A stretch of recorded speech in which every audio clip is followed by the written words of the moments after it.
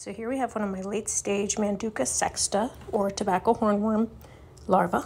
It is ready for pupation. You can tell by the pulsating dorsal line. If you look closely, you can see that's actually the hornworm's aorta. That's how you know it's time for pupation. If they don't get a perfectly dark place to change into a pupa, they will die. So this is when I put them in the dirt. It'll burrow down. About a week, you can dig up the hard pupa, and a few weeks after that, we'll have a beautiful hawk moth or sphinx moth.